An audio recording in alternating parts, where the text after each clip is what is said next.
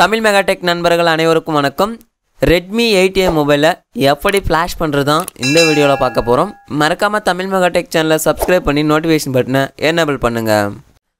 இந்த மொபைலோட flash file மற்றும் ஃப்ளாஷ் டூவில் டிஸ்கிரிப்ஷனில் கொடுக்குறேன், டவுன்லோட் பண்ணிக்கோங்க. டவுன்லோட் பண்ணி வச்சுருக்கக்கூடிய ஃப்ளாஷ் ஃபைலையும் மற்றும் ஃப்ளாஷ் டூலையும் எக்ஸ்ட்ராக்ட் பண்ணணும். ஃப்ளாஷ் ஃபைலை எக்ஸ்ட்ராக்ட் பண்ணி அது உள்ள பார்த்தீங்க அப்படின்னா இதனுடைய ஃபார்மேட் வேறு மாதிரி இருக்கும். இதனுடைய ஃபார்மேட்டை இப்போ சேஞ்ச் பண்ணணும், அதாவது ஜிப் ஃபார்மேட்டுக்கு சேஞ்ச் பண்ணணும்.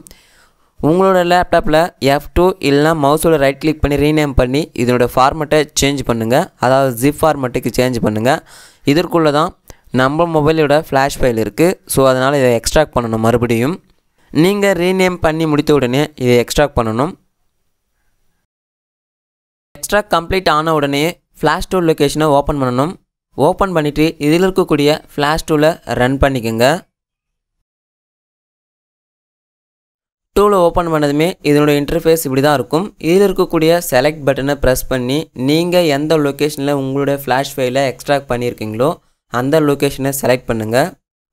இந்த ஃபைலெல்லாம் செலக்ட் பண்ணி முடித்த பிறகு நம்முடைய மொபைலில் ஃபாஸ்ட் பூட் மோடில் லேப்டாப்போட கனெக்ட் பண்ணணும். இந்த Redmi 8A மொபைலை பவர் ஆஃப் பண்ணிக்கோங்க.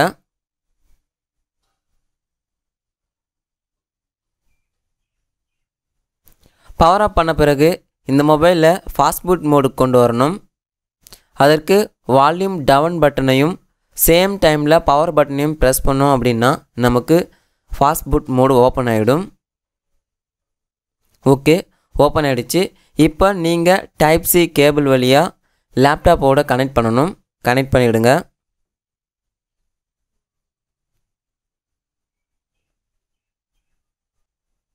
கனெக்ட் பண்ண பிறகு இதில் ரீஃப்ரெஷ் அப்படின்ற ஆப்ஷனை ப்ரெஸ் பண்ணுங்கள்.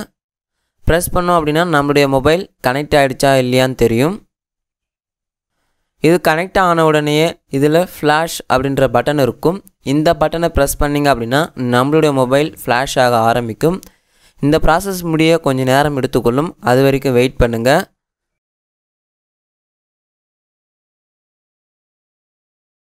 ஃப்ளாஷிங் கம்ப்ளீட் ஆன உடனேயே நம்முடைய மொபைல் ஆட்டோமேட்டிக்காக ரீஸ்டார்ட் ஆக ஆரம்பிக்கும். இந்த ரீபூட் கம்ப்ளீட் ஆன பிறகு நீங்கள் உங்களோட மொபைலை எப்படி நார்மலாக செட்டப் விசேடை கம்ப்ளீட் பண்ணுவீங்களோ அதே போல் நேமு, கண்ட்ரி, லாங்குவேஜ் இதெல்லாம் செலக்ட் பண்ணி செட்டப் விசேடை கம்ப்ளீட் பண்ணுங்கள். ஓகே ஃப்ரெண்ட்ஸ், இவ்வளோ தான் Redmi 8A மொபைலை ஃப்ளாஷ் பண்ணுறது. தேங்க்ஸ் ஃபார் வாட்சிங்.